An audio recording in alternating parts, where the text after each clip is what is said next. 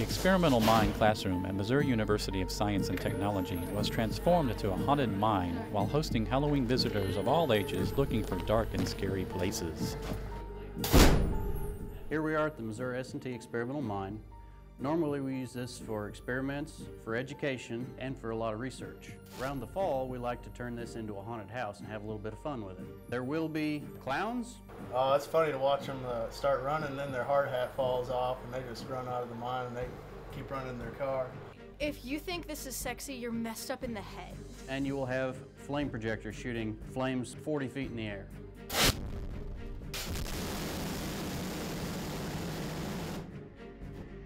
That's really cool. I plan on just jumping from room to room because I get bored really easily. Well, we do this as a fundraiser for our various student design organizations such as Mucking, Mine Rescue, Women in Mining, International Society of Explosives Engineers, and so on. It provides funding so we can go on the trips and go meet with professionals. Last year we cleared 15,400. In 1997, one of the students went to school here, Keith Wheeler, got together with Professor Paul Worzy, and they decided to start a haunted house using the mine.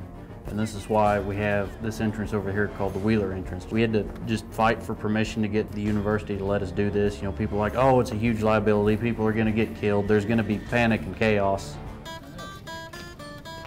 You know, the kids' nights to get the kids to come through, have a good time, and be a pretty safe environment for the little ones. When you guys go to college, do you want to help build the mine? That's cool. And we try to one-up ourselves every year by doing it bigger and better. Kind of like St. Pat's is always the best ever. Haunted Mine's always the best ever. What'd you guys think? Mark on the chalkboard what you thought of. Sounds good. Nice, startling.